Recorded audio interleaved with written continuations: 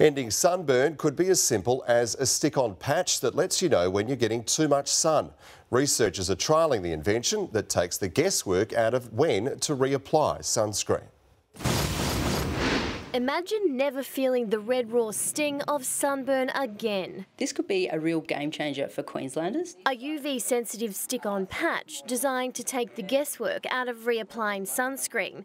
It's placed anywhere on the body, and as the cream protection wears off the skin, the sticker changes colour. It comes a bright colour indicating your sunscreen is no longer working on the sticker and on your skin, and it's time to reapply or get out of the sun. 75% of young Queenslanders get sunburned every year. 2 in 3 of us will be diagnosed with a skin cancer by the time we're 70. These patches could become the latest defence. I think if there's a reminder right in front of you that you need to reapply it, it's only a good thing. Malcolm Caddies was diagnosed with melanoma 8 years ago. I'm a high-risk melanoma patient now, so my kids become high risk automatically. These patches could really help.